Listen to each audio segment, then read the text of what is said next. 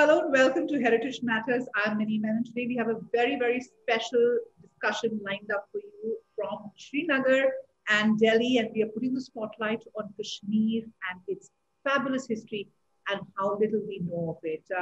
The two things that Kashmir is famous for is its beauty and its conflict and the terrible pain that you see and hear about from the valley. But really, there is another side to Kashmir, and that's largely forgotten, and because it's forgotten, it is in a pretty bad state. Today, I have three very interesting guests with me from Srinagar. I have Dr. Salim Beg, the former Director General of the Tourism Department of Jammu and Kashmir, also the man who brought conservation and heritage management into Kashmir by setting up the first intact unit over there.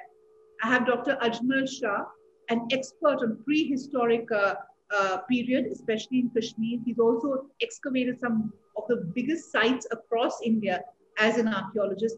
And I have Prashant Mathavan, a very popular columnist on Live History India. He's written extensively for us from the far corners of Kashmir. He's traveled extensively there. And one person I'm very jealous of because he gets to go to the most amazing places and chronicle the stories. Gentlemen, thank you so much for joining us today. You know, Ajmal, I want to start with you because part of Heritage Matters is also knowing about the heritage. And I don't think many people know about the amazing heritage that Kashmir sits on, you know, the geological heritage, the fact that thousands of years ago, the Kashmir Valley was a lake. Some of the earliest Neolithic sites are in the Kashmir Valley. It's just mind-blowing. So I want to ask you to quickly take us through, you know, how the story of Kashmir started. And as an archaeologist, what an amazing array of sites you have to excavate and discover. Take us through one or two of the great sites. Thank you. Thank you very much for having me here in your show. And in fact, yes, heritage matters. So we must discuss on what's going on, what's the real condition and scenario of the heritage in Jammu and Kashmir. So thank you very much for having me here again. So first and foremost, when you say about the ancient past of Kashmir, so we go back to probably millions of years if you talk about the geological past and all that, when the Kashmir was, you know, a huge lake. And incidentally, this has been recorded in the, ancient literature of Kashmir, particularly Nilmat Puran, and then Kalhan's Raj Tarangani, and many other, literary works which were, compiled by the people from ancient times in Kashmir. And in fact, Kashmir was known for its literary, sense it had, the historical sense it had from the ancient past. So the story goes like, Kashmir was a huge lake, and then, it was known as Sati Sar. Then Kashyapa came and he broke the lake and killed the demon, and then the water gushed out from the valley. And then this story has its own version from different, from different religious books of the different faiths. So when you go into the Buddhist version of it, so Buddhist texts try to see it from their own perspective. The Hindu texts try to see this whole story from its own perspective. And it was quite, it's really interesting to see that the Persian chroniclers, later Persian chroniclers in 14th, 15th century have put this similar story in their own context. So this has got so many versions, and so many, chroniclers have, actually put it into perspective. But what is very interesting is that this whole story of the, whatever you call it, a mythological folklore or whatever construction of the, ancient beliefs and all that. So this whole story has got its, imprints in the geological past of Kashmir as well. You have a huge number of, evidences where you can see, where you can confirm from the scientific point of view that this particular land has been once eons ago, has been a great, huge lake. So the people have been coming to the Kashmir Valley after the desiccation started. The water started to dissipate from the valley. The hill was broken somewhere from Baramulla. And then it was because of the tectonic movements, in fact, The scientific evidence proves it otherwise, but it's actually in relation with the literary sources, whatever literary sources says us. So the tectonic movement was so vehemently and continuously happening in Kashmir Valley, that this phenomena has occurred at least 3-4 times in Kashmir context. Particularly, the Kashmir was drained off, and again tectonic movement started, and again it was filled up. So a lot of scientific research has been done on that basis. So the last desiccation, some people believe, is about 85,000 years before present, when the lake completely started draining out. So the land emerged from somewhere, and the lacustrine deposits started to build up the karivas, which we call the wooders in Kashmir. These karivas started, and these karivas became the places where people started their own hamlets, their own settlements. So to do agriculture, to stay there, and for a quite long period of time, it continued to be so. So the first archaeological evidence, if we talk about, is what from we can start with, is around 40 to 60,000 years before present, from Galandhar site of the Pampur area. So accidentally, it was basically an accidental discovery done by some people, basically a geologist from Government Degree College in Sopore. Right. So when this discovery happened in the year 2000, nobody knew that this would in fact give one of the earliest evidences of the human occupation of the valley. How, many people doesn't know still now, but it is still not published. And what I believe is, whenever it is published, there will be a new emerging evidence coming up. So with the elephant skull, which was discovered in the year 2000, there were some 58 stone tools also discovered. So yeah, because the people who discovered these stone tools were not archaeologists, so they just collected it and left it aside. So the layers that we don't know on, because I was going to start the conversation on Burza Home, which I know that you worked on, but this goes even further back. I'm going to come back to you, Dr. Shah, to talk about this, because Kashmir is strategically also very important. Not only geologically, it was also the bridge between the mainland and the north. And there's been such a lot of movement. And I know you've done a lot of work on the Central Asian movements. But Beg Saab, if I can come in over here and bring you in. Ajmal has only talked about one small window of Kashmir's heritage, and there is so much to it. And what amazes me is that such a lot of the legacy of Kashmir is still unknown outside a small group of historians, archaeologists, geologists. Most people who go to Kashmir go to see the natural beauty of Kashmir. Why is it that we don't know so much about the historical Kashmir?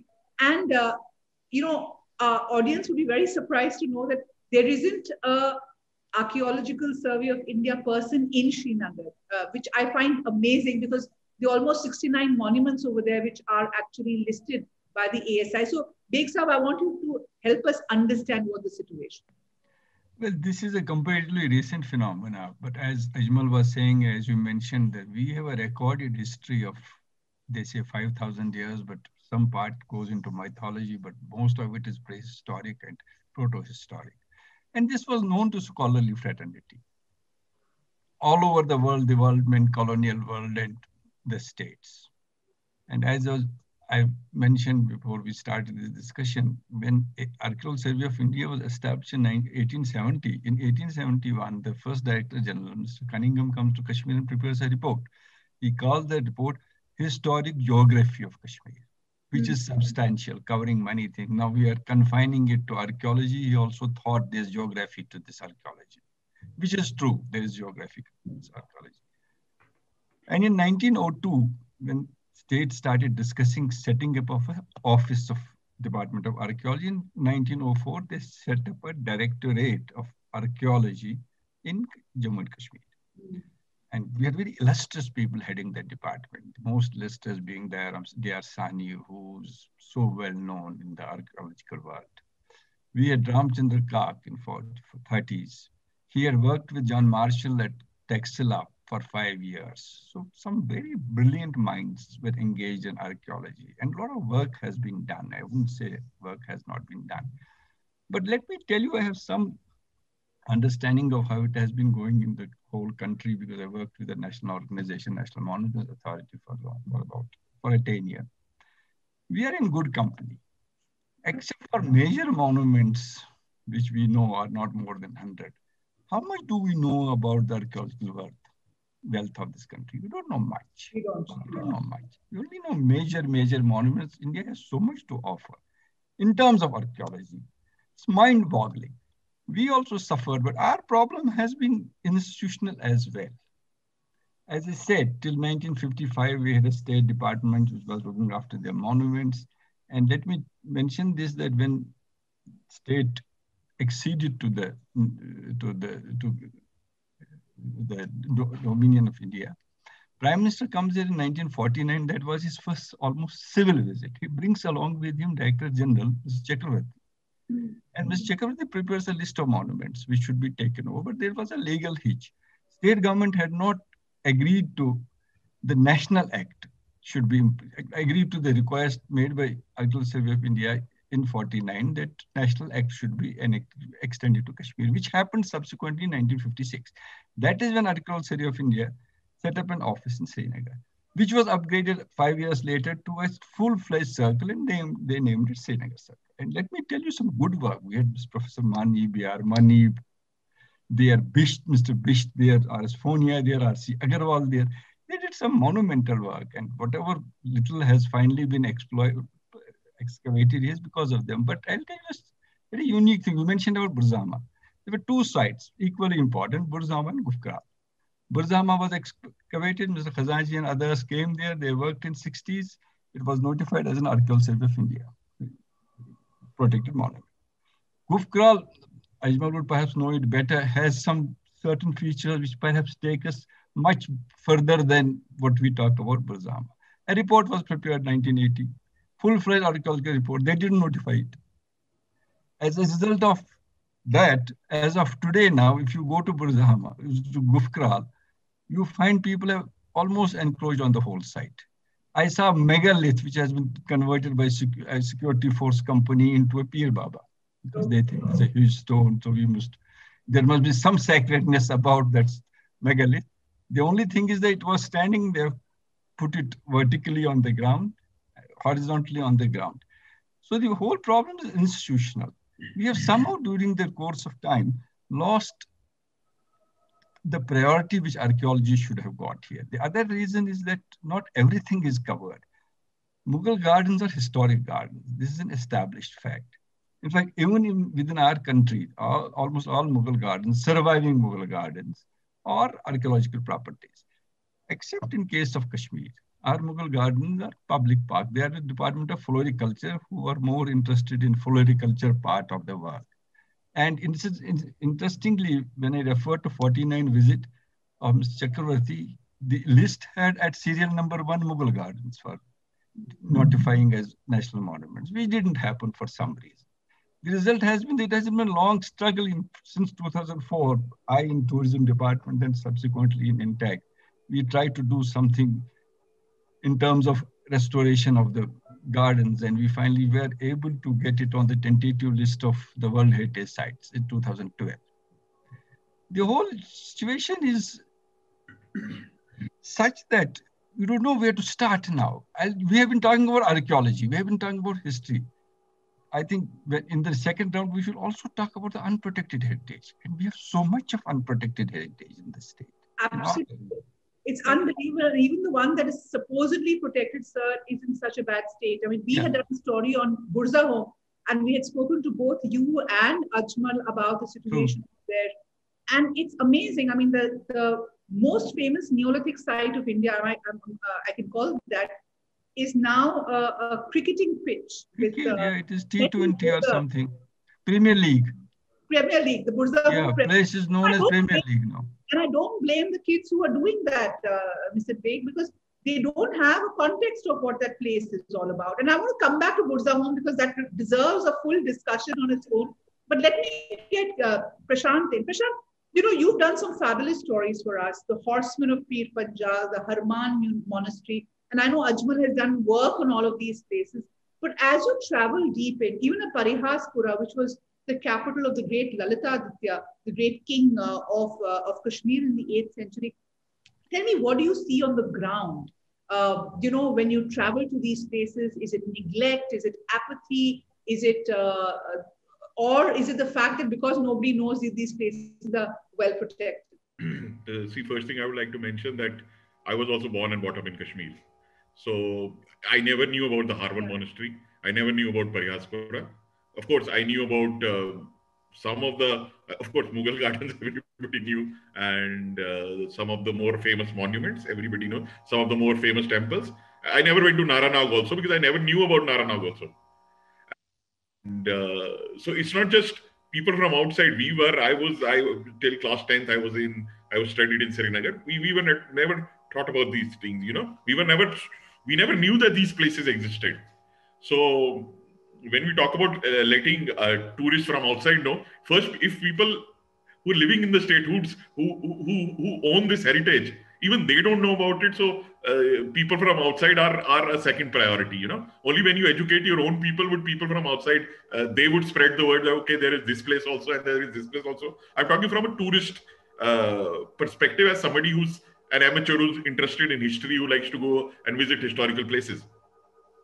So yeah, I think it's a mixture of government apathy, and of course, when like you said, the kids are playing cricket there. They don't know about the significance of the place. They just see it as a playing ground where they can play cricket. Somebody has to tell you the significance of a place for you to give it the sanctity it deserves, and then you will probably stay away from it. But that runs through. That's a general Indian phenomenon, as Beg Sahab also meant. It's not something which is particular to Kashmir.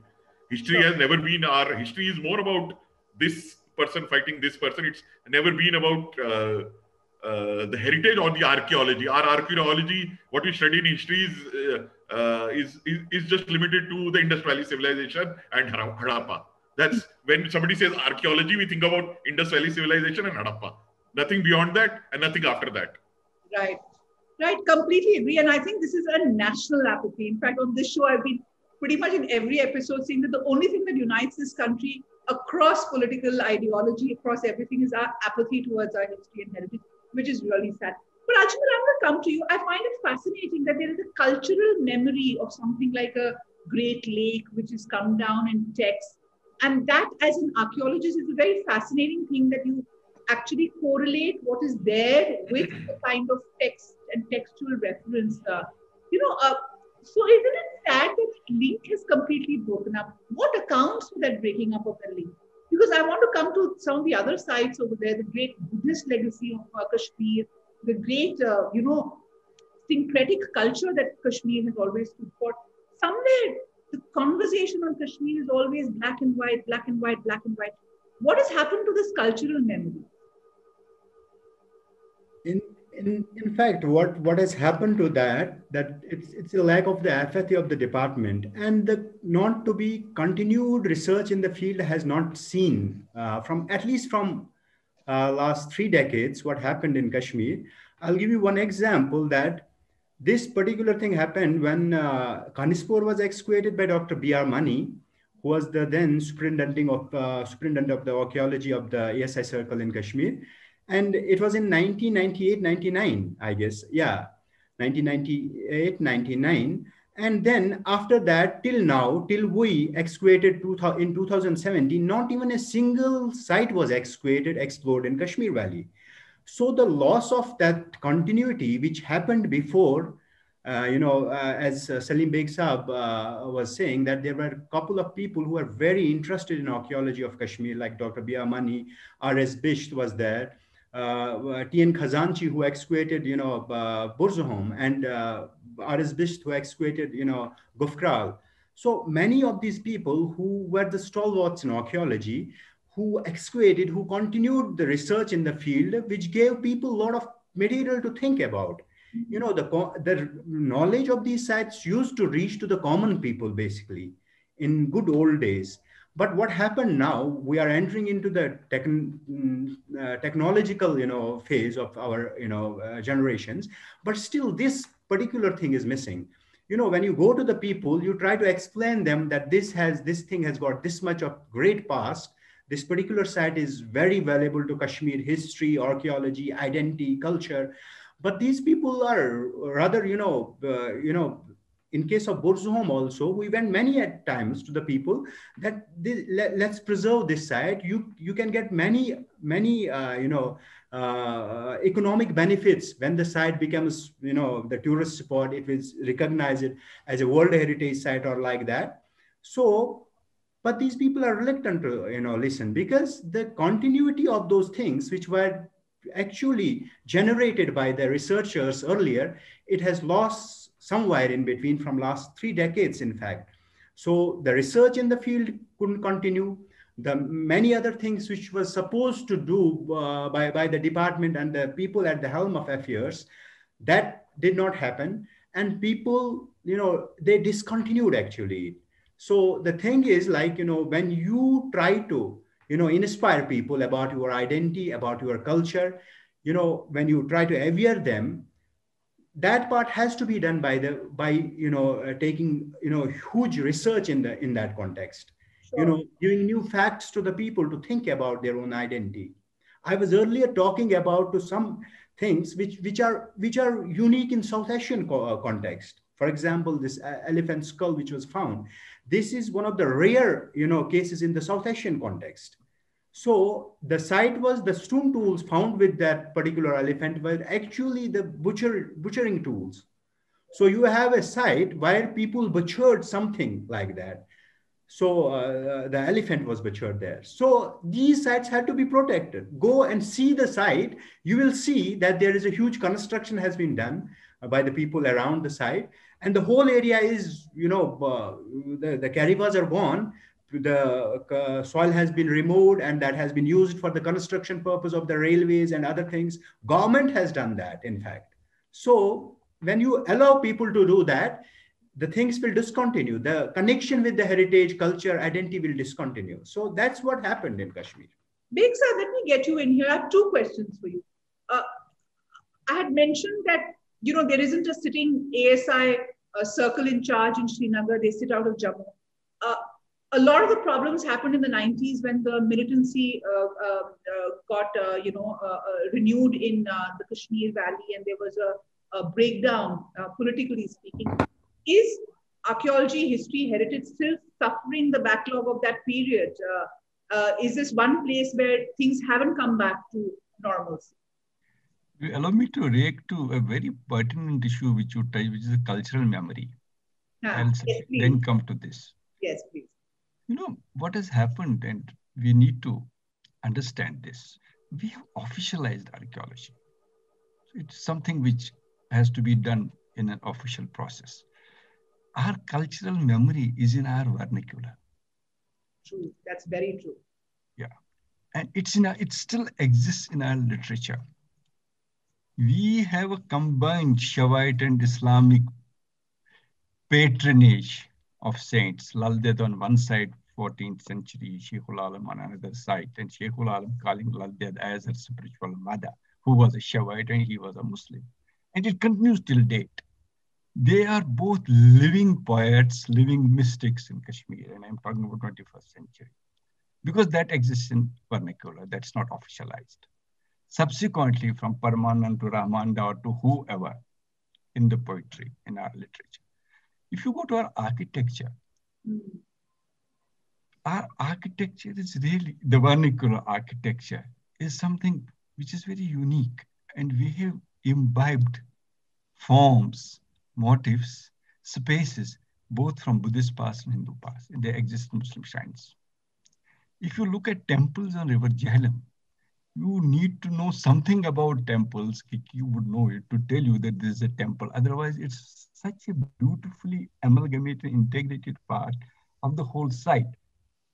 And we know shrines and a temple existing or coexisting alongside on the River Jhelum, which River Jhelum, I think, is the most defining thing of history of Kashmir, of the life of Kashmir, is both vernacular. Anyway, that was talking about the cultural memory, I thought one must mention. What happened in 90 was that there was a total collapse here. We faced a tremendous kind of insurgency here, which devastated our infrastructure, our social fabric, and everybody knows. I won't be adding to the knowledge of people around who are our listeners, viewers this time, what has happened. But then subsequently, things settled down. That was the time in 1990 when even banks shifted out of Kashmir. We didn't have banking system for about a year, as it should have been. We had small branches here and there. Most of the central government offices shifted out. Obviously, Architectural Survey of India also shifted out, and they went to Jammu, in a Jammu locality. They still have this Architectural Survey of India, Srinagar office. But things stabilized in first 4 years, and things stabilized at a level where every department came back. There were about 80 central government departments, and most of them have returned, except one department, the Architectural Survey of India. Now, it's no gainsaying that they don't have staff here. Obviously, when this essay doesn't sit here, who is supposed to be sitting here, the importance of the department is lost. And for the last 10 years now, we don't even have a proper essay, superintending archaeologist for Srinagar Circle, even in Jammu. It's an additional charge when somebody's staying in Chandigarh or somebody's staying at other places. I wouldn't say the monuments which are under protection of ASI are in danger of being encroached. I wouldn't make that statement. I think ASI by and large looks after their monument. They have posted staff there, no doubt. But no further archaeological work has been taken place. That would only happen when there were people around. Not only that, people like Ajmal, we have an archaeology department in Kashmir. Others have been approaching us in the tourism department also. They would like to take on archaeology. Now in Haryana and Punjab, there are about 100 excavations taking place. In Kashmir, we've been breaking our head. Rules have been twisted in a manner. That's where this officialization of archaeology comes in. And the net result has been that we lose focus on the main task. That is something which needs to be looked at. That was the question about which yes, you yes, it was. In fact, I must tell our viewers that Beg Saab actually organized a fabulous exhibition just before the lockdown, I think, before COVID hit us, around the sacred spaces and sacred architecture of Kashmir. And we must talk about that, Beg Saab, because it's just beautiful. But Kiki, I want to get you in here and ask a very uncomfortable question, because, you've been outside Kashmir and you've interacted with people. It frustrates me when people I meet who are non-historians, non-archaeologists, people who don't understand the culture of Kashmir, who talk about Kashmir as the Hindu Kashmir and the Muslim Kashmir and how the Hindu monuments are being treated badly, etc., etc. But that's such a terribly biased opinion about what is happening in Kashmir. Also because monuments per se have been ignored, and that's not just a Kashmir issue, it is a pan-Indian issue. I'm sure you also deal with these people. What is your response to it? See, the simple thing is, I always tell people, see, when you study history, you have to first study it without emotions. And then you have to take off your, if you're wearing glasses which are tinted by the color of religion, you will never see the real history. When you read history, you have to keep your own personal, prejudices aside, whether it's a religious prejudice or a linguistic prejudice or racial prejudice. So you have to keep that aside. And as far as the condition of, say, a very contentious issue nowadays is the condition of temples in Kashmir. There are many temples like this all over India. And of course, there are, I think the historical temples in Kashmir are still like that. Of course, there might not be a lot of crowd there, but they are mostly left on their own. And all the ones which are under ASI are taken good care of. And this is a general apathy which is seen all over the country. There are abandoned temples and, all over the country. It's not just the case of Kashmir. And in the case of Kashmir, it's just not just temples. There are mosques. There is like near the Makhdoom Sahib shrine. There is the Akhund Mullah Mosque, which is an abandoned mosque. And there are many other things like this, which are, it is just apathy. It doesn't have anything to do with religion. Of course, everybody, see, if you want to nitpick, you can nitpick on anything, And especially in a very, the world, especially I would say in this social media world, everything is becoming too, things are getting even more polarized. And let me take the example of one particular site, which is fascinating. And I know Ajmal has done work on it. Kiki, you wrote about it when you, for us on Live History, and that's the Harwan Monastery. Now, it is believed that the fourth Buddhist council happened over there, the Mahayana council happened over there. It was terribly significant site as far as Buddhism is concerned in India. Kiki, what was it like when you went over there? What was the condition? And was there any kind of site museum? Was there any kind of conservation? Was there any kind of knowledge on the Harvan monastery? See, as I told you, while growing up in Kashmir, we never knew about the Harvan monastery. We didn't even know that Kashmir had a Buddhist heritage as well. Everybody is always talking about a Hindu Kashmir or Muslim Kashmir. Everybody forgot about, okay, it used to be at one point of time a great cradle of Buddhism. And one of the very few remaining sites which we know of is the Harvan Monastery. And the day I went there, I remember I was just driving past, I saw this board. I just stopped my car and I decided to have a look. And the first time I went there, I couldn't find it. Then the next time I went, I saw it on Google Maps. I saw it on Google Earth, what it was, where it was. And I realized I should have climbed more. So the next time I managed to go all the way up there. And there was nobody there. Of course, it was December, so there were no tourists or anyway, tourists don't go there. I just met a pair of foxes over there who were surprised to see a human over there.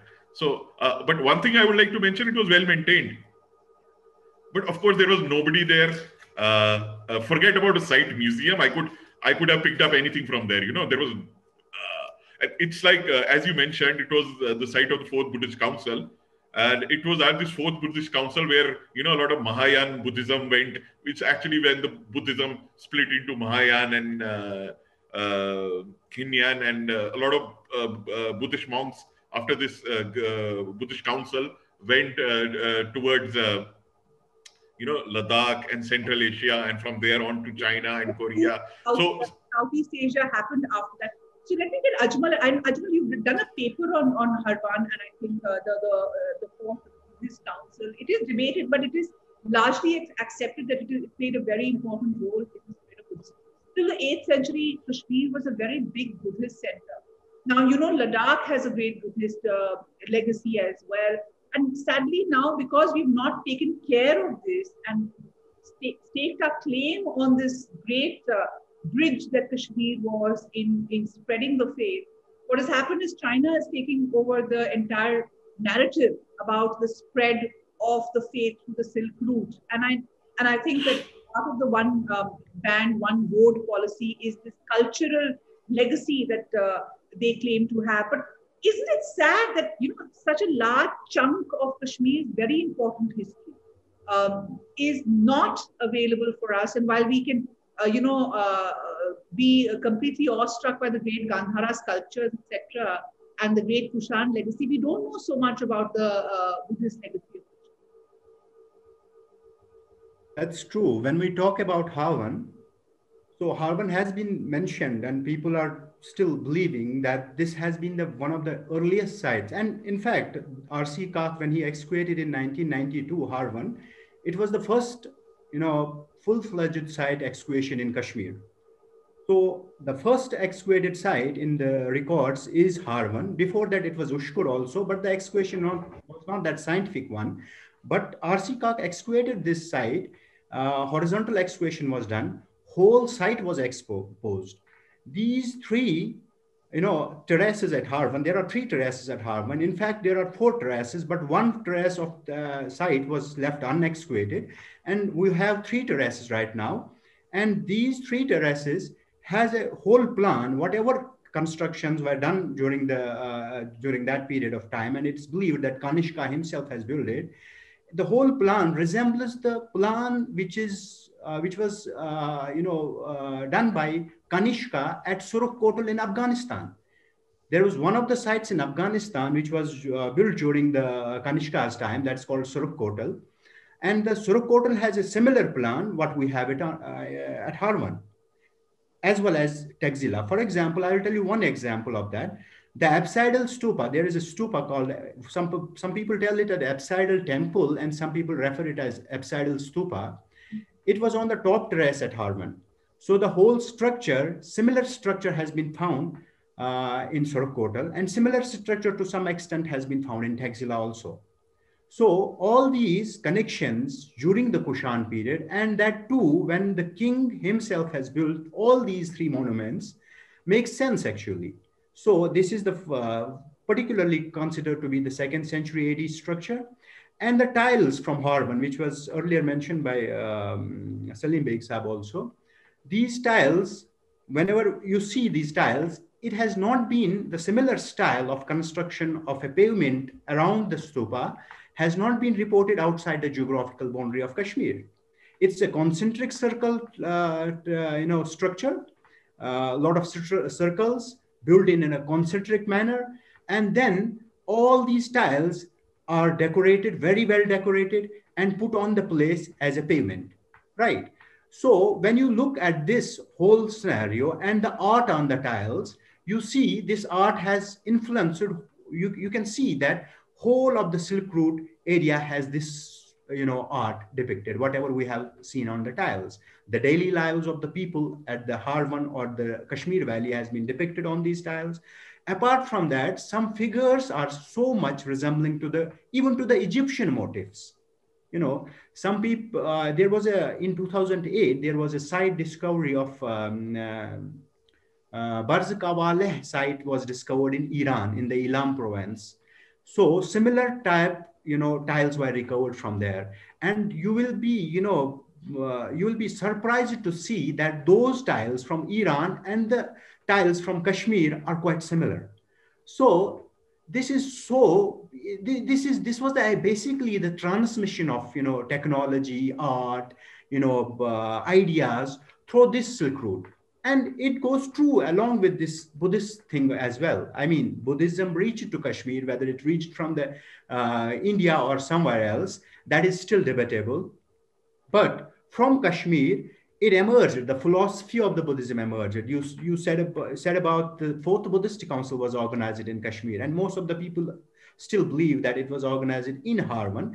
We have not yet found such an evidence while it is mentioned, Harvan is mentioned as a Fourth Buddhist Council site, but there is a strong references done by the, this Hyun Song when he mentions, and the Buddhist, there was a Buddhist historian from Tibet known as Taranath. So Taranath's references are very, very, conclusive references he has given about the Fourth Buddhist Council, which was held in Kashmir. So there are people who are in disagreement with this particular, argument, but there are references which prove that Kashmir has been the great civilizational center, particularly for the Buddhist philosophy. And Mahayana emerged. Some people even believe that Mahayana emerged from Kashmir.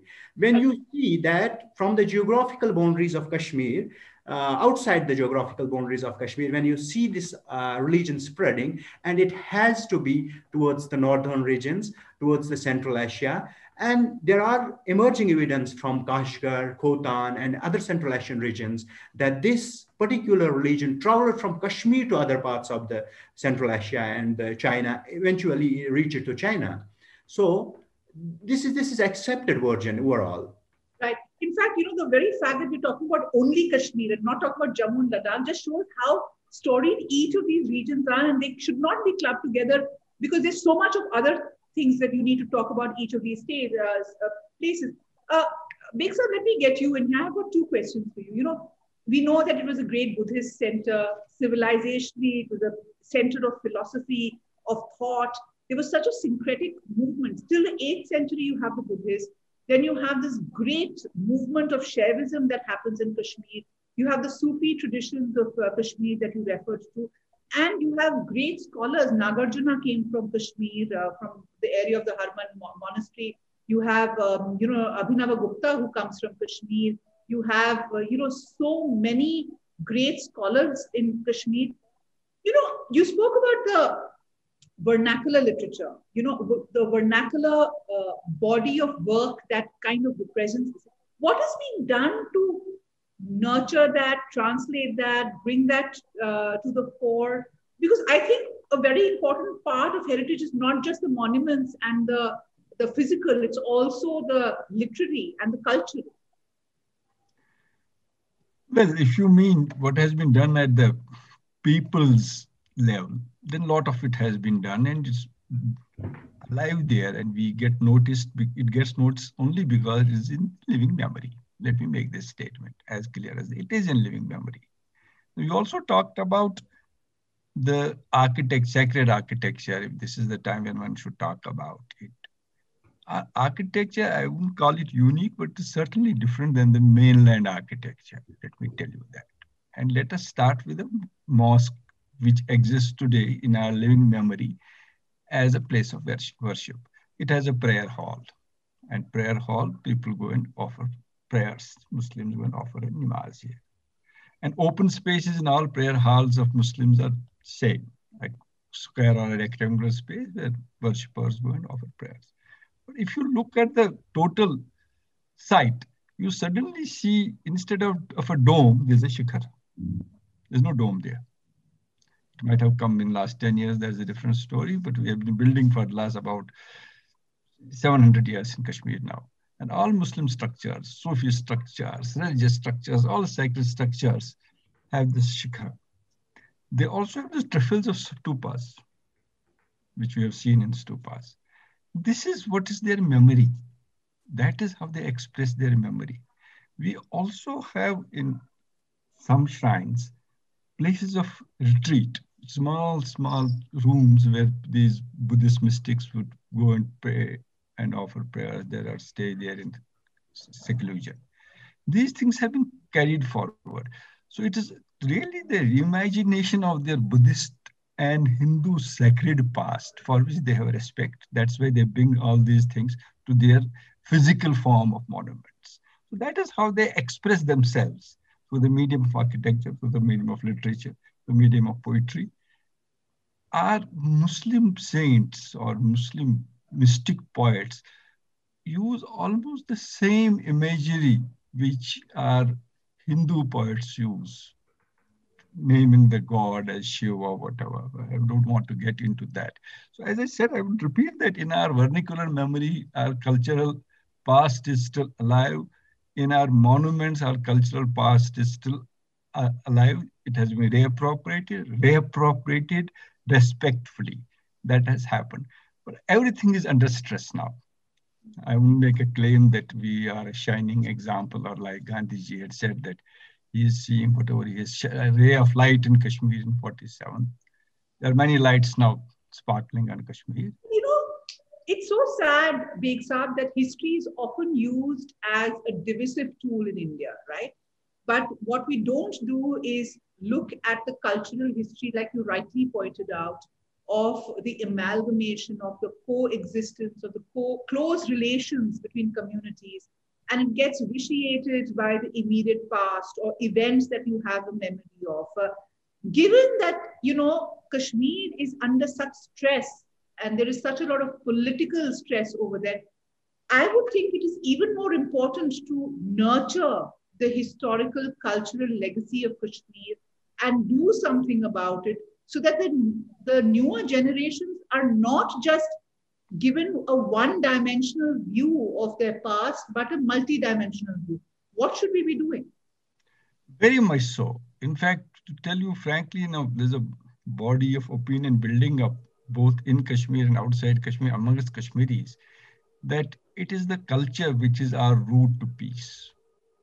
Only our culture which is our route to peace. But let us accept certain things. Like now knowledge is flowing through school system. You can't run away from this, from your textbooks. That is where it exists. That is how people pick up. Now parents pick up from children's books.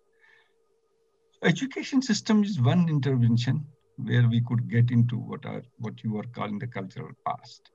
In an education system, not just the curricula. We did a project in Kashmir for 3 years in 2012, 2015 with Dorabi Tata Trust. And we called it Art Integrated Learning Project. So we're talking about this syncretism through art. We're talking about history through art. And we use these mediums. I must tell you, we had classes, it's not many, some classes where we brought children from Jammu who had migrated from Kashmir, and then they sat with children from Kashmir. We could see that this intervention through the education system, both co and curriculum, would take us a long way. And there's a lot of stress which needs to be put on this. Unfortunately, it's not being realized by the institutions of the state. Let me make a frank confession on this. Institutions of state don't think culture is the root. Once they realize, because fortunately or unfortunately, they have the tools and control of these institutions. Now, we are an institutionalized society as such. There's not much existing outside our institutions, which are state regulated, if not state run. That is where we should look at these things. And I think, like Kiki mentioned, we didn't know about Burzaham. They didn't exist in Kiki's school. It has to be there. The dialogue has to be there. You must have been going to a better school. But I will tell you, in villages, I have seen these things still being talked about. They are much more alive to it than the urban children. That is one of the observations we must make. Dealing with these teachers, we find them much better understanding on these issues than with people who are working in these urban areas. And unfortunately, the best schools are in urban areas. Very well put. Yeah. Ajmal, let me get you in here. You deal with students all the time. You're teaching at the university. What is the general sense that you're getting from them? You know, you also studied at the Deccan College of Archaeology in Pune. You know, when you go back, when you teach your students, is there a move, and I'm not talking about just the history student, is there awareness?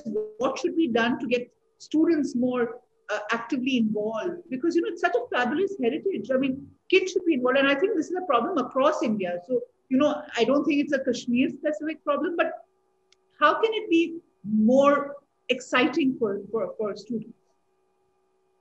This is a very important question.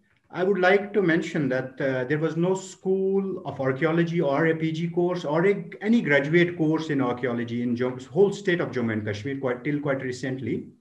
It was in 2017 that we started a course in Kashmir University in Center of Central Asian Studies Department. That is a PG course in archaeology. And we have already produced 20 students of first batch has already passed out from that one first batch of the students. So the thing is like, why did we come to this, that there's no hope until you produce your own resource from your own young people. So because the thing is, the State Department of Archaeology and other cultural departments, whoever is working in this state of Jammu and Kashmir, they don't have qualified people for their own departments. That's the problem. So Directorate of Archaeology, Archives and Museums, they don't have technical staff which should be there to take care of the antiquities, artifacts in the museum and outside the museum. The archaeological sites managements, the surveys, explorations, excavations has not been done. I don't remember any single incident of the State Archives Department what they have done the excavation of any site, scientific excavation.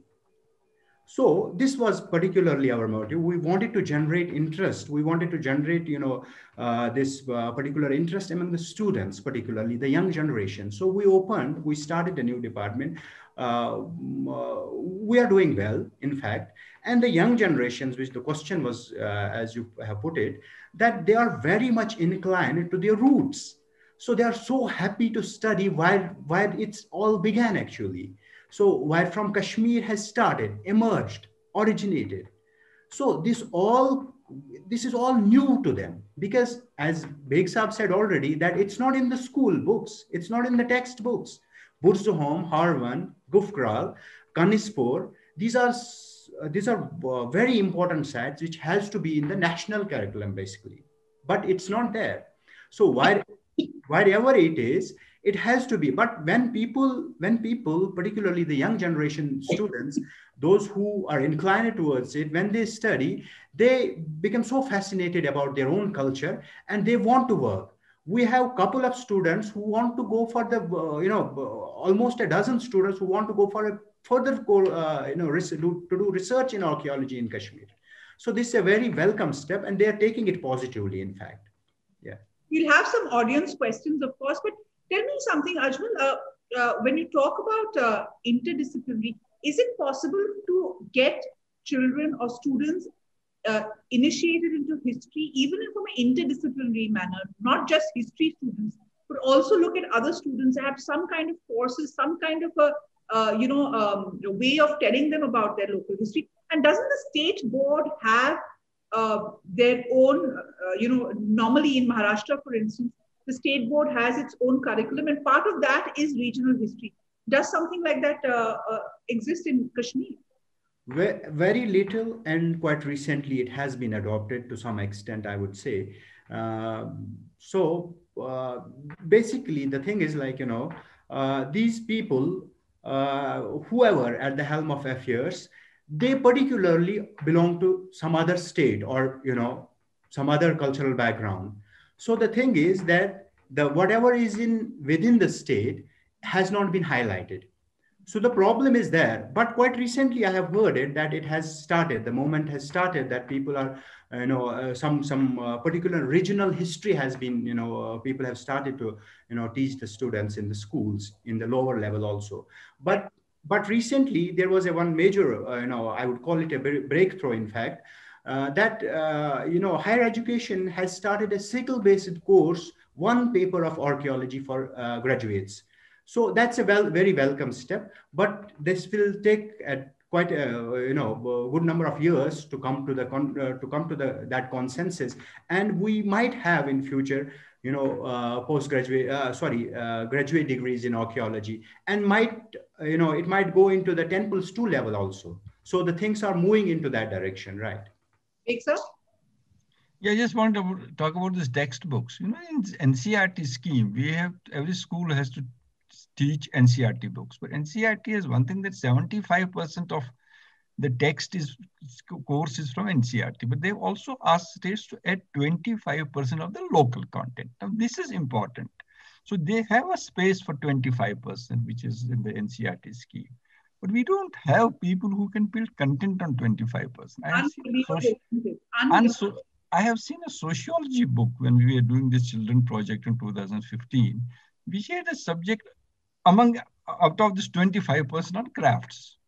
So the person who had perhaps done the story on crafts had picked up something from Tamil Nadu. So it mentioned Tamil Nadu crafts there. But and in Kashmir, then crafts, I'm sure there are certain issues which will get sorted over time, but I'll give you an instance here. When we were doing the teachers program, we also used to do pre-induction courses for teachers. I'll tell you an instant. In 2014, I was taking a class of 60 teachers, all of them masters and PhDs. They had become teachers of education department. Now, for 1 month, they have to do a pre-induction course. One day was given to us also to talk about heritage. I asked a simple question to these teachers. This is 2015. That how many of you have gone to the museum? Will you believe me? Just one teacher had gone to the museum. I asked her, why did you go? She said a friend came from Delhi and I accompanied her to the museum. You must know they are not to be blamed. Yeah. Curfews, closures, hartals. We don't have problems with present generation. We have problems with the generation which is teaching the present generation. Now, who fills up this gap? God knows who will fill up this gap. Really. If you have to see a battered situation, you must come and see it here. It's really I must tell you how much hard children are craving for good teachers, good knowledge, and I'm sure certain things have happened, but a lot needs to be done. Really. At the cutting edge, lot needs to be done. Right. Prashant, you lived this problem, right? You faced this problem of not knowing, but you've also, for the last decade and a half, traveled the Himalayas. You're passionate about it, and your passion comes through in your writing. What do you think needs to be done? You are a person who rediscovered the history of Kashmir and fell in love with it. You have so many kids out there who need to be infused. What do you think needs to be done?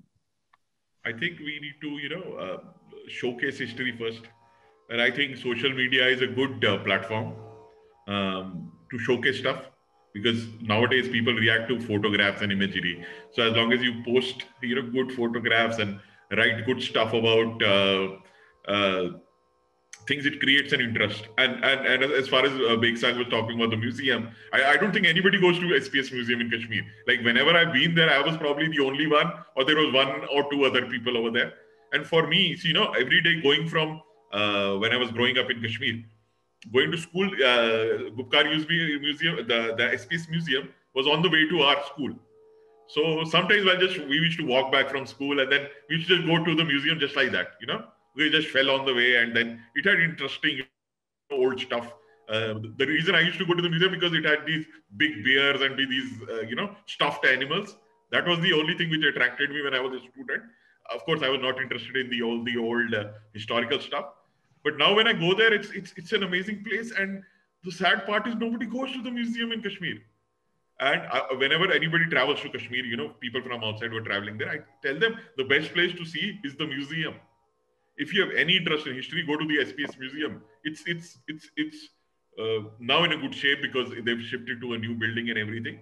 So I think we need to highlight museums also, because museums are now the holders of. It's only once you go to a museum would you get interested in the places where all the stuff in the museum came from. You see a Harvan tile and then you would say, okay, I should go visit Harvan, or you see some tile from somewhere and all the stuff in the museum is a repository of, everything of our history. So if we go to the museum, it opens many avenues for us and we could know, what we are interested in. So I think we need to focus on museums like local site museums or a main museum and, people are interested in history. It's just that you have to get across to them. So that's, I don't really know. Of course, the main way is through education, but I'm sure there are other ancillary ways in which we can, get people interested in history going. Right. Ajmal? Yeah, I would like to add up something Kiki has said already, Prashant has said. So the thing is like, museums are very much, that has to be the educational museum, right? So the thing is with the SPS museum is like when you go inside, you need to showcase from the earliest to the latest. That is the trend in the museums. You need to say from the, check out where is the earliest. So the case with the SPS museum is that there is a Neolithic gallery, and that Neolithic gallery has nothing from Burzahom. Burzahom being an very important site to the culture of identity, culture of Kashmir. Nothing is displayed at SPS museum from Burzahom excavated site. So the excavated material, which was excavated from Burzahom, it went to ASI, and ASI shifted that material to Delhi. And the skeletal remains, whatever were found from the archaeological site of Burzahom, it went to the Anthropological Survey of India office to Kolkata. So the things went that way, and there has been a lot of pleas made by the state government department that please return that whatever you have, and you believe that these artifacts, such a valuable cultural treasure from Kashmir, is stored in a dilapidated condition in a Purana Killa storehouse. Okay, there are a lot of things in a Purana Killa storehouse which is scary. Because I know people who've done excavations in the 70s and 80s, and what they found is still in the Purana Killa excavation. Exactly. Similar happened to the material from Burzahom. Similar thing happened. A special episode on just that Purana Killa storehouse. But, Beg Sahib, let me come to you. Every time I look at Burzahom, and I'm obsessed with Burzahom. I studied it as a student and I thought it was fascinating. For our viewers, it's, a Neolithic site where they found pits in the ground where people used to live. It's really spectacular. And so much of material was found there. But Beg Sahib, look at Stonehenge, right? I mean, Stonehenge is one of the greatest tourist attractions in England. And, Burzahom could be Stonehenge, right? I mean, it could be India's Stonehenge. Surely, yeah. One of the most famous. Now, you were heading the tourism department. Tell me, Kashmir, while it is known for conflict, it is also one of India's most loved tourist centers. If it is such a big tourist center and you were part of you were heading the tourism department, why wasn't enough done to create a Stonehenge kind of a place in Burzahom, to create one or two of these great sites, even a Parihaspura, which is Lalitaditya's capital, into an important tourist site? Because you do get so many tourists, in a good year. Why can't you expand? And world over, people travel for history and culture. Well, that is true. You're very right. Cultural tourist is the most preferred tourist any country or any society place could have. And tourism department has done some work in that direction, but we are as good or as bad as government departments can be. So let's accept that. But to be on the tourism side, let me tell you, whatever literature was published in terms of brochures, in terms of small documentaries, films, only the tourism department which has done it. In fact, with the support of Central Tourism Department. not from archaeology, not from history, not from any other department. Lot of work has been done, but a lot remains to be done. I would accept that. And if that is done, it would mean something very great and big for the state as also for the country. That much I must tell you. Right. We have more questions, but let's take some audience questions now, and then I'll come back to our panelists for their questions. And I think we've got some fabulous questions which kind of iterate and reiterate the concern about the heritage in Kashmir and what needs to be done. My first question is coming from a viewer who's asked, what is the current condition of the historical capital cities of Kashmir, such as Parihaspura and Avantipura? Do they have a protected status? Prashant did a couple of stories for us on Parihaspura, etc. But Ajmal, let me come to you. What is the status? These are, of course, Parihaspura is a centrally protected site, but what is the status of these sites on the ground? Yeah, this is a nice question because a lot of these monuments have come under the protected monuments under Archaeological Survey of India. So it's still a protected monument, Parihaspura, but around, if you see the condition around the the site, protected part of the site basically, and the whole area is now become a mining field for the people. So this has become too much, from last couple of years. There is a lot of digging going on. People are removing the soil for construction purpose, and that will affect in the coming years. It will hugely affect, because of the reasons that whole area around this have been, these are the Kariva lands, as I was earlier, talking about. These are the Kariva lands, and these limestone deposits have a lot of archaeological value as well. So the protected part is very small protected part, but around the site is a huge archaeological importance of that area, but that is not being protected. So it will eventually, it will come down to the protected part of the site, and it will, affect that area as well. So the need is the area around that area, the mining has to be stopped. So, and second part of it is like conservation and preservation. So conservation is not being done.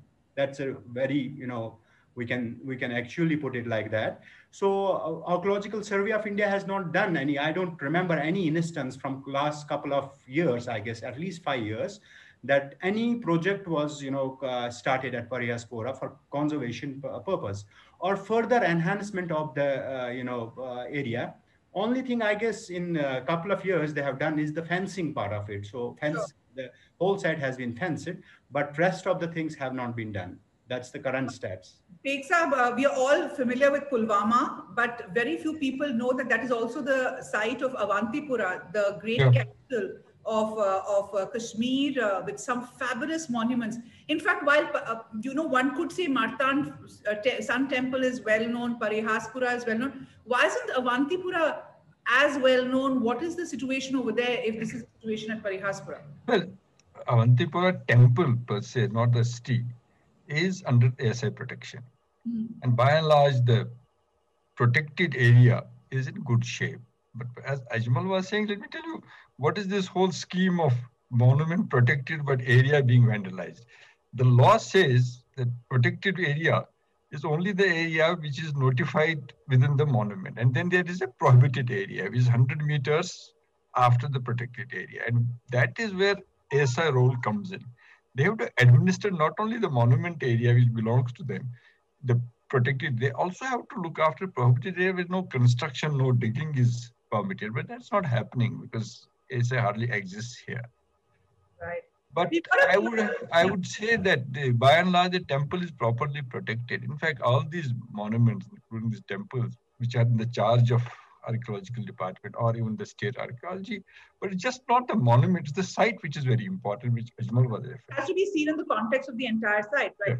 Yeah. Now, I'm going to ask you a very pertinent question come from Karthik Date. He asks, how can we as people confront history in a way which can end up in making our present peaceful, where it goes back to the cultural memory subject that we had taken earlier, the fact that history is used for divisiveness rather than for peace and identifying the common history, the common legacy that we as people have. And it's only more evident in Kashmir than elsewhere.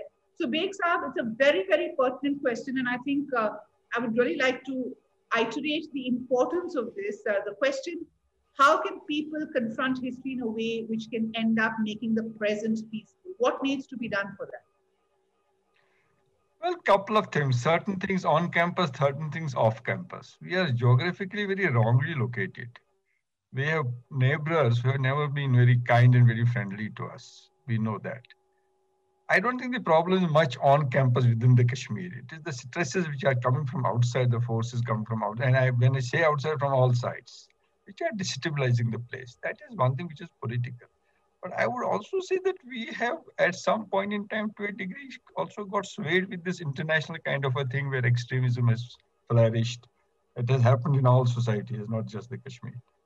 And that is a greater challenge. And I don't think anybody has a ready-made solution for this challenge, except that the saner element is the people who care about it, who mind about it, have to put their act together and try to carry conviction with people. I don't think we have any ready-made solutions which can be given, because not everything is happening within Kashmir, let me assure you that. Right. If Kashmir is left to Kashmiris, I can assure you, even as of today, we will in a year stabilize. It's not left to us. Right. You know, it's the importance of conversations like this that I think will counter the negative. True. And I think this has to become a larger platform where we start talking about these issues, because it's, it will really help use history and cultural legacy as a balm rather than as a knife to, go through the very fabric of Kashmir. Let's get Irfan Gulzar's question here. Ajmal, let me come to you with this. He says, will the attempts to bring Burzahom artifacts back to Kashmir museums from other parts of India help locals know and be interested in heritage? Should we get the Burzahom artifacts back? Is that going to help matters? Yeah, this is pertinent question. In fact, when we talk about the Neolithic part of Kashmir, we don't have anything to showcase rather than we have Burzahom and Gufral, because these were the two sites which were extensively excavated by Archaeological Survey of India. Once the excavation material was collected, it was sent to the other, for analysis purpose, and it never returned. The repatriation of cultural heritage is the phenomena happening throughout the globe. People are, quite recently we received a couple of, artifacts, statues from foreign countries to India. So this is happening in a global level. But in Kashmir, the case of Kashmir is particularly, it's very much important because it should be done with an immediate effect, I should say, because as I earlier said, that the SPS museum has not a single artifact from Burzahom. So people who go and check in to the SPS museum, they don't have any Burzahom artifacts over there. So people are afraid that if this continues to happen in Kashmir in the future, in these excavations, the material will be retrieved and that will be sent back again to different parts of the country. Right. So this has to be taken up, and in fact, I guess it's taken up by the state archaeology department, but it has been long overdue, I guess. So we have to do it. Now, going to museums is not the only answer, because we've got a very pertinent point, Beg Saab, from Tara Dhar Hasnain, who's asked and who's commented that I have been to SPS Museum and I wrote about it in a Singapore museum magazine, but the curators were abysmal. And even the captions were awful.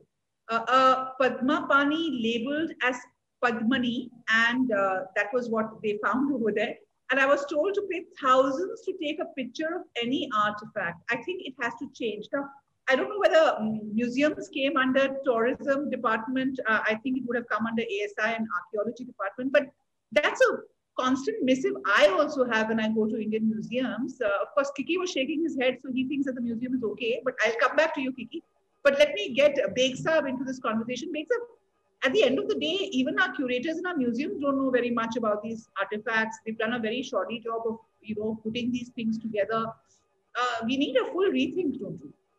I would agree with Tara on this. This has happened not only in this museum, in other museums also. I was once in Bhopal and the Persian manuscript was labeled as Arabic manuscript. And then in Kashmir also have seen this. And this is a sad story. There are things are wrongly labeled, and then there's a very archaic thing. It used to be there for photography that they will not reproduce it or make commercial use of it. Now this thing is gone.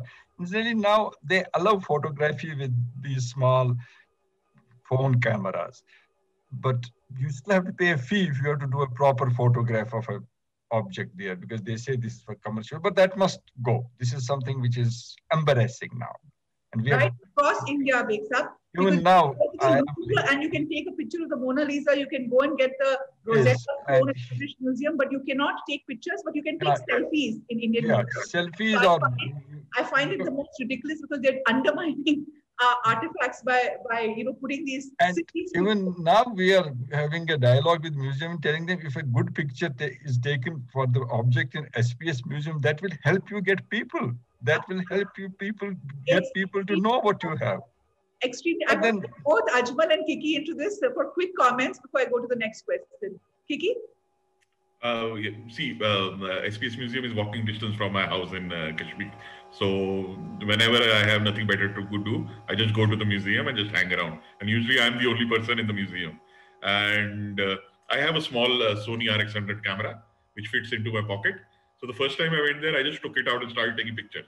And then somebody came up to me and said, "Sir, you can't take pictures and you'll have to pay a fees." So I said, "Okay, I'm ready to pay." He took me outside. I paid $150. And after that, I was free to take any picture. I have so many. I think I have the best collection of SPS museum pics. Nobody has so many pics as I have. And nobody stops you from taking pics over there. Especially since they've set up the new galleries, they've moved to the new building. Okay, so actually the thing is, people go once and then they get discouraged, but keep doing it again and again. One day they will tell you, "Okay, take pictures." No problem, take it. But even as of today, the rule exists that if you want to do a proper photography of museum objects, you have to pay a fee, which must go. You must ask people, encourage people come and do it. He has a problem with that. It's just the red tape and the general sense that they are protectors and gatekeepers rather than encouraging people to come and actually engage with the artifacts. That is true.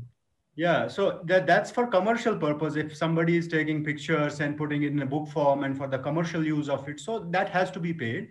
But I'll tell you one thing, that there was a mission, National Monuments, documentation projects. Under that documentation mission, what happened? All these artifacts, whatever was lying in the museum storerooms, that were, photographs were taken. And now there is a website where everything is available online.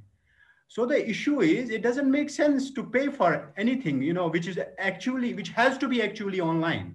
Now, Ajmal, I'll tell you one thing. We in INTAC, under this national mission, have photographed and documented all decorative arts of the museum, not the archaeology. And that is, I have a copy, and it's also given to the museum, also to the national mission. National mission, as of today, have not uploaded those photographs. It's easier said than done. Somebody wants to look for a good shawl photograph. I have taken the photograph. It is already in the agencies. Nobody is uploading. But over here, we must take a leaf out of what the international museums do. And very often in Live History India, we have easier access to the British Library and the V&A Museum in London than we have to our own museum, which is really a pity, if you ask me, because, I think every picture from a museum is an ad for that museum, and it should be promoted, I would like to add one thing here. I mean, saying this, you had mentioned that if it is commercially used, we must pay. We are publishing a book, in fact, 2 books these days, and we have accessed photographs from Victoria and Albert Museum. We sent in a request and we said that we are publishing in this book. They didn't charge us any money. They gave us fee. Give them credit, right? Because just to give them credit, and they're happy that a book says this piece is lying in Victoria and Albert Museum. Our people think everything is commercial. We must change it. And we are, how keen we are on this, and we have been fighting for this. I hope this happens sooner than later. Right. We've got such lovely questions. I'm going to take some of them very quickly. Raja Basin says, isn't the neglect of our museums pan-India Malays? I'm presuming you're talking about museums, but it could also hold true for our monuments. Yes, it is a pan-India malaise. We've also got a question saying that, one second, it says that, can you please let me know about Kashmiri Shaivism? This is a question from Nitin Kulkarni, and in context to the archaeological findings. Ajmal, of course, Shaivism is something that Kashmir is known for. But from a historical sites point of view, what are the main prominent sites and what is the status of this part of Kashmir's heritage? Yeah, this is an interesting question because one part of Shaivism was the Trika Shaivism, which was supposed, which people believe that it actually developed and all the philosophy generated was from Kashmir only. So in archaeological context, there was not much material culture which could be dedicated wholly and solely to the Shaivism. But there are some references, and from archaeological point of view, some monuments are there. For example, I have heard of, and there are some literary evidences also, that the now as a cantonment area in Srinagar, Badami Bagh, within that premises, that's a cantonment area and a huge one. So within that premises, there are a couple of temples discovered, and that has been located by the military people. ASI has only protected them, and on military and these security people, they look to those monuments. And those monuments, I have heard that there were some artifacts recovered which could be related to the Shaivism, particularly Trika Shaivism. So as of now, out of that, I don't think there is any other, but philosophical part of it is there. A lot of literature has been, built up on Trika Shaivism from Kashmir. So that part is there, but not the archaeological point of view. I don't guess there are many. Right. There is another question by Dipanjan Mitra who asks, how much do you think it is important to also disseminate the heritage narratives, not just within a state, but to create an interstate dialogue in order to appreciate and be vocal? Can the societies and trusts and other stakeholders collaborate to make it lucid and accessible beyond state boundaries? I was thinking of this when I was reading about Harman Monastery and Nagarjuna. And, Nagarjuna has and the great Buddhist monk Nagarjuna and the philosopher, because he has such an important place even in Andhra Buddhism, and there's so many sites, including big stupas which are connected to him. So in the Buddhist circuit, for example, Beksab, I mean, there is such a lot of interconnectivity. There is such a lot of interconnectivity even in the Islamic, the Mughal connection we know of. But there's so many interconnected places. Is it a problem that we are looking very inward when we are looking at state or regional legacies? Should we be more outward, looking at collaborative studies across different states, etc.? Well, so as Kashmir is concerned, I think it holds true more about Kashmir than other parts and places we have been talking about. It has been a place which had a connect all over. It had a connect beyond its borders, and these connections need to be revived and restored. Not much has been done. We are talking about Buddhism since yesterday. Buddhism is something which is really unexplored, mostly unexplored in Kashmir. Initially, in 60s, certain works were done by ASI. They didn't move beyond that. In fact, the greatest treasure of Buddhism about this fourth Buddhist council is the decisions or the edicts which came out of this fourth council were written on copper plates. And Hyun Song says these copper plates are buried somewhere in Kashmir. Wow. I don't think much has been done to locate these places. We know stray instances from scholars that it should be here, it should be there. And once that secret is exposed or explored, I don't know where we reach. We really reach somewhere where nobody else would have reached. So there's a lot of Buddhist archaeology which is unexplored, unattended. We have about 5 Buddhist sites now, the major being Havan, somewhere in Ushkar, somewhere in Padagampura, some small activity in Pandretan, as Ajmal was saying. But that is something which this Buddhist circuit project we had prepared in tourism department. In fact, I had some say in doing that. And we had listed certain things which as of today, it only exists in the literature. But once you move beyond literature, things come up. You are asked a question about this Shaivism. Shaivism is a philosophy. So in texts and manuscripts it exists. But it also had an archaeological link. Most of it was pointed out by Kalana. Because Kalana is 12th century and he had already seen Abhinav Gupta, he had seen Vasu Gupta, he had seen all others. What Stein did, he wrote a book which is Ancient Archaeology of Kashmir, based on Kalana's finds or Kalana's history, or whatever he had mentioned. He was able to locate most of the sites in archaeological, physical, and material terms. So a lot of work has to be similarly done for Buddhism. Sorry to say, even ASI didn't think it very important or very easy or whatever reason. They didn't really walk on this track. I'm sure a time will come when world will wake up to the Buddhist past of Kashmir. Ajmal, I want to get you in here because in talking about archaeology, you refer to the fact that there haven't been fresh excavations in Kashmir for the longest time. Now, do you look at it as a post-militancy kind of situation, post-90s, or was it earlier? And my second point is somewhere across India, I find, and you've been very closely involved with the Deccan College of Archaeology. You've been involved in excavations in the Bhagar Valley, in Rakhi Gadi, in Junnar, in Maharashtra. In some ways, I feel that the ASI has given up this mandate of excavation and the universities are driving it now, be it the Baroda University, be it the Archaeology University in Pune, or even now in Kerala. So in a sense, is the gap the fact that your archaeology department is just being launched and perhaps there will be a better hope that, you guys will do it? Or do you think that, it is ASI's mandate? How do you see it panning out? It's a wonderful question. Basically, what future holds for Kashmir in relation to archaeology. So one part of your question was it because of the militancy and the things around it that decades we haven't seen any archaeological excavation? That's quite in fact true, because one of the reasons was that the earlier excavations which were held in Kashmir from 1950s onwards were done by Archaeological Survey of India.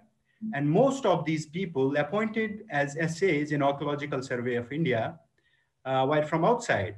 Once this thing happened, in 1990s, they left, as Salim Beg Saab was saying already, that the whole department shifted to Jammu. So because of that, this part of excavations could not be conducted. That was a true thing. Second thing, the existing Department of Directorate of Archaeology, Archives and Museums of Jammu and Kashmir, they had the mandate of excavating, but they never did it.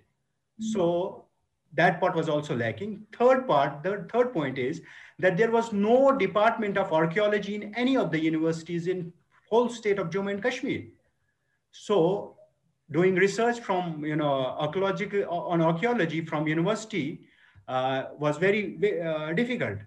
So that was the real reason that all these things halted for quite for a long time.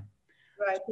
But in future, we hope, because since we started PG program in archaeology in 2017 at Center of Central Asian Studies in Kashmir University, and we have already started with the excavation in 2017. But in between some 2 years, we have, the things were not quite well. So, but we have already applied for excavations for Burzuham, and in future, we'll be doing more. And we have started the collaborative, works done with other universities, especially with foreign universities. We have a projects from the University of Sydney, Australia. We have a project from, Institute of Archaeology and Ethnography from Russia. So similarly, we have a collaboration with French Institute. So EPSL University in Paris. So all these collaborations are materializing. Apart from that, within the Indian context, we will be, hopefully we'll be doing a couple of collaborations within Indian context with Deccan College, Pune, and many other institutions around.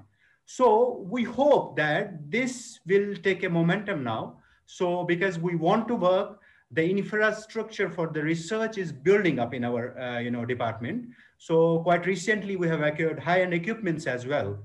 So for the excavation and exploration purpose. So this thing will, take a pace now, I guess. Right. Beg Saab, this is a question that is often asked. There's a whole body of work around it. And I don't have the answers. But Mani Abraham from the US has asked this question, that somebody mentioned to him that there is evidence of early Christian influence or connections in Kashmir. Is there any historical evidence of this? I know there is a theory that, connecting Jesus Christ to Kashmir, but outside that, that is one thing that, we don't know about. The second is that it was a very important part of the Silk Route. It was the area of ideas and people moving up and down. It was a very, very, it was a melting pot of people of different kinds. So in many senses, this role of Kashmir as a crossroads of cultures, of faiths, quite like Kerala, because Kerala had the ports, the great ports of New Zealand, etc., which acted as a gateway to the world. In many senses, Kashmir was also a gateway to the world, wasn't it? That is true, but the specific question was about Christ having come to Kashmir or the Christian past of Kashmir. Unfortunately, there's no historic or archaeological evidence to that effect. A couple of books have been written, but they are more in the realm of conjectures and legends than anything real about Christ's arrival in Kashmir. It has also some religious overtone because a particular sect of Muslims promoted it. That's one part. The other part is Kashmir has been not only a melting pot, it has been a very shining example of radiating ideologies and philosophies all over. And we were part of a major landscape of Central Asia where things were happening. Ideologies were developing, ideas were coming, and ideas would go from Kashmir. And as was mentioned about Buddhism, we know it for certain in Stockton, not only from Kashmir and from Tibetan annals, from Chinese and from Ceylonese Buddhist annals, how important Kashmir has been. There's no need to overemphasize it here. The fact remains that part of Kashmir, having been on the crossroads, therefore a melting pot, therefore a radiating place for philosophies and ideas, is there. But the questions about Christianity, I am afraid there's not much of evidence. Beyond legends. How much we need to know about these areas as well. Yeah, that is true. Ajmal, this is a question that is close to your heart. I know Anita Dubey asked, how are the petroglyphs and the pictographs being taken care of? I've heard horrible stories, Ajmal, of the roadways blasting through large Bodhisattva petrographs in Ladakh and Leh area. But you've done some work on the Zanskar area with the petroglyphs. What is the status? The work, when we started work in Zanskar, there were some areas in Zanskar which were not documented. So we documented that. But quite often you see in social media and other places, people discovering and, they are, building roads and all that. That happened particularly in Zanskar, I guess. Quite recently, somebody sent me a picture from there.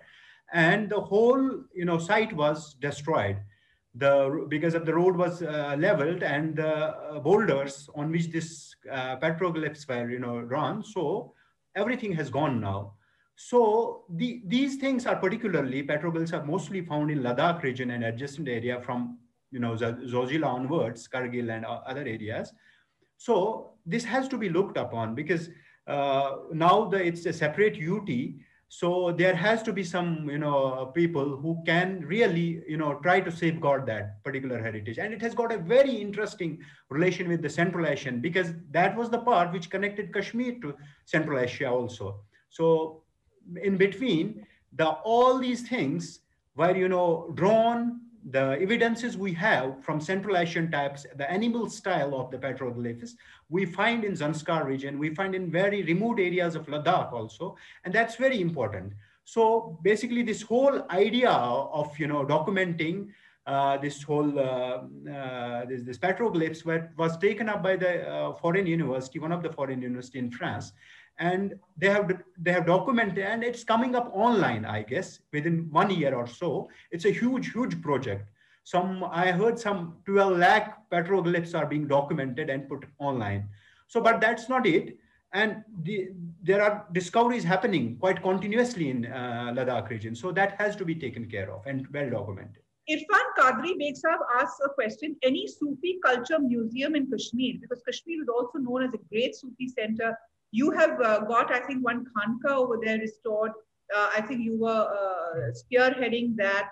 But what do we know of the Sufi heart of Kashmir? Is there anything being done to promote it? Yeah, the material part is the Sufi shrines. So I'm very happy about it that the architectural features of Sufi shrines, which are really vernacular, and as I explained during the program, they are in a proper form and a particular shape which depicts the Sufi philosophy, which is an inclusive kind of a philosophy. That is one part. The other part is non-material, which is intangible. Well, I'm not saying that we are at a place where we were, say, 100 years back, but happily, the Sufi thought, the mystic thought, the inclusive philosophy of religious practices still prevails in Kashmir. And we have these melas, urs, and everything which is celebrated. That is what the intangible heritage of Sufism is. That's still being celebrated. I have a question also. You know, it's a question I often think of because Kashmir is also fractured, right? Because of the line of control. It's been such a conflict zone. You have some great monuments on the other side, Ajmal. You have the great Sharda Peetham, which is really one of the great temples of the period. The Gurmukhi script comes from the Sharda script, and we've done a story on that. Is there any cross-border kind of connection, any dialogue that's happening on some of these sites? Do we even know what is happening in these sites? Because it is such an inimical part of the heritage of the area. It has to be. I guess in coming years, it has to be because there is a lot of, as you said, a lot of heritage is on the other side of the border and which is well connected in the historic past. So that has to be researched and there has to be a connection. But I would pass on this question to Mr. Salim Beg Saab because he's very well, he can quite rightly, he's the right person to answer this. I was going to ask Beg Saab this question also, Beg Saab. Yeah, but for the simple reason that I have some linkages with two universities in Pakistan. One is Muzaffarabad University, which has been working on this subject. The other is Asian Institute of Textile Studies, which is Islamabad Central University. And a lot of work has been done. You know what that area is? That area is basically a transit area or a passage to Kashmir or from Kashmir towards Texila. So on the route, there's so much of archaeology, and they have a couple of PhDs now, at least two PhDs, which I know, where these artifact, this archaeology has been documented. Not much of excavation has taken place, but surface archaeology has been done. And I'm happy to tell you there's a lot of interest on the other side. Unfortunately, this LOC has really put a stop to everything. Things were really showing up a couple of years back when LOC opened and we had thought of trade.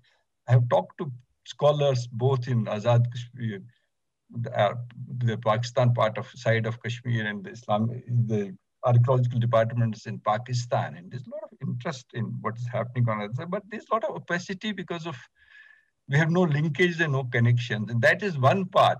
Beyond the tourism, we should go into the cultural roots, which certainly lead to or lead from the area you have been mentioning. And this, I would only like to conclude with one remark: there's so much of interest across the border about the archaeology. They really feel a disconnect. They feel a disconnect much more than we feel about what has been lost. It's really sad. And I think, the one takeaway from this, or the two takeaways I have from this conversation is one, that we really know so little about Kashmir. And the more I hear about it, the more fascinated I get about Kashmir. The second is how history can be a balm. It can be a source of coming together rather than divisiveness. So I'm going to, Kiki, you have a question, you have a point to make. Very quickly make it, and then I have a closing question for all. No, I just wanted to add my own comments on your last question, because my family itself comes from that side of Kashmir, and in 47 we came to, so a lot of my family personal heritage lies across the border. So there are things which we miss over there and things which they miss over here. So of course this is a very so we have to somehow get all this heritage of Kashmir and the passage from Kashmir towards the plains, the North Indian plains. We have to get it together, and of course, as Beg Saab said, steps were being taken a few years back, but now we all know where we stand. So, yeah. So, Ajmal, I'm going to start with you for the wrap-up question. My wrap-up question is, it is a takeoff from one of the questions I've got, which is, how can you get local villagers, local people in Kashmir more excited about their heritage, more connected? We cited that as an issue when we were talking about Burza Home. We cited it as an issue when we talked about Parihaspura. Because at the end of the day, with such a lot of heritage scattered, it is the local communities that have to take ownership and understand the value of it. That's one part of the question. Apart from that, I want your comment on this. What is the one thing that you would like to see to make that change start in Kashmir overall to get heritage back in order? The first part of the question is like, what should be done with the villagers and the people in large is that awareness, awareness, and awareness. The government is not doing much. That's the problem.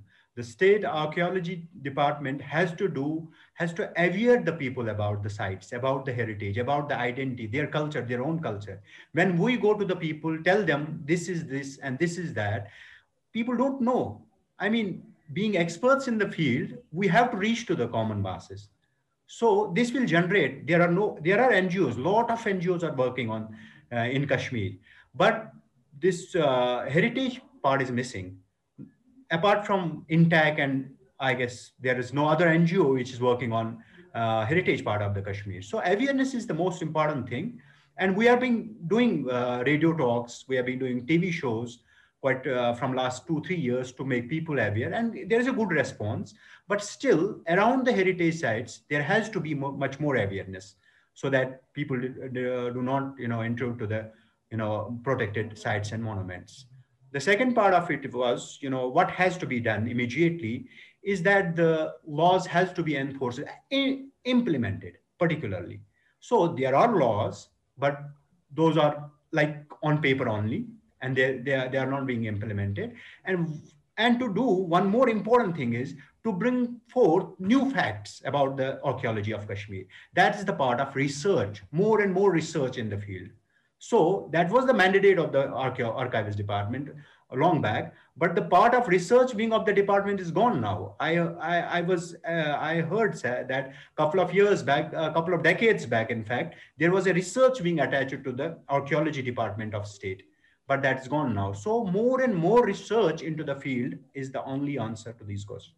Bakes up. Yep. The same question to you. Same question to you. How can we get the locals excited? What are you doing through INTAC to do that? Second, what needs to be done right away? Well, so far as monuments are concerned, not just the Kashmir, I have a pan-India view of the monuments because I have formally worked in this area on this very subject. Unfortunately, there are situations where monuments have come in conflict with the people who live near the monument, the neighbors, for different reasons, for regulatory laws, for certain inconvenience, because that is something which needs to be sorted out. These are all structured things, a passage, a house, parking space, playing space, things like that. That is one part. But overall, as a community, we must realize that you have been mentioning this word, I've been liking this idiom of balm of history.